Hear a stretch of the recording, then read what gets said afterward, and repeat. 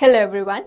तो 28 मार्च को बहुत से बच्चों ने क्लास 10th का मैथ्स बोर्ड एग्ज़ाम दिया था, लेकिन एग्ज़ाम कंडक्ट होने के थोड़ी देर के बाद ही सीबीएसई ने ये नोटिफिकेशन दिया कि इस एग्ज़ाम को फिर से कंडक्ट किया जाएगा।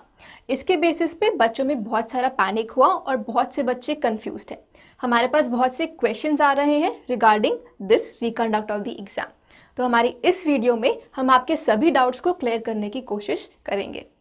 सबसे पहली बात जो हमको कंसिडर करनी है वो ये कि एग्ज़ाम रिकंडक्ट क्यों किया जा रहा है। सीबीएसई को ऐसा लगता है कि एग्ज़ाम कंडक्ट होने से पहले पेपर लीक हो गया था। तो अगर तो अब कुछ लोगों को पहले से ही पता चल गया था कि पेपर में क्या आने वाला है, it is unfair for the other students to be marked on that paper. इसीलिए सीबीएसई एक और पेपर कंडक्ट करना चाहता है for the fairness for all students.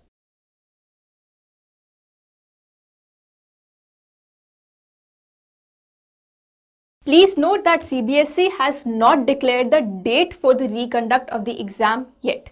It has only said कि इस वीक के एंड तक CBSE फाइनल डेट बताएगा कि कब ये एग्जाम होने वाला है। अगर तो इससे रिलेटेड कोई भी रूमर्स आप लोगों को दिखते हैं न्यूज़ चैनल या फिर एक्सेट्रा में, please do not believe them.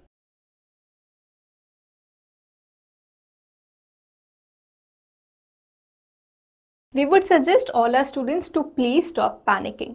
आप सभी लोगों को इस नेक्स्ट एग्जाम को या फिर रिकंडक्ट ऑफ द एग्जाम को एक नई अपॉर्चुनिटी के साथ ट्रीट करना चाहिए। अगर तो आप लोगों का पेपर बहुत ही अच्छा हुआ था, then that means कि आप लोगों ने अच्छे से प्रिपेयर किया था, और अब जो टाइम आप लोगों को मिला है आपको उसमें और सैम्पल पेपर्स प्रैक्टिस करने चाहिए, and now you should even M for full marks. और अगर तो आप में से कुछ लोगों का पेपर अच्छा नहीं हुआ था, तो आपको इस पेपर को अटेम्प्ट करके पता चल गया होगा कि आपने क्या गलतियां की थी या फिर आप लोग कहाँ पे लैग कर रहे हैं। तो अब इस टाइम को अपनी गलतियों को सुधारने के लिए यूज़ कीजिए। आप सभी लोगों के रेफरेंस के लिए 28 मार्च को जो पेपर हुआ था उसके सॉल्यूशंस हम लोगों ने हमारे ऐप पर अपलोड कर दिए हैं।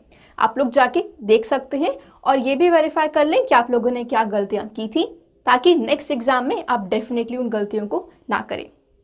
आप में से बहुत बच्चे हमसे एक और प्रिडिक्टेड पेपर की भी डिमांड कर रहे थे, तो मैथ्स का एक और प्रिडिक्टेड पेपर हम लोग हमारे ऐप पर मंडे या फिर 2 अप्रैल को अपलोड करने वाले हैं।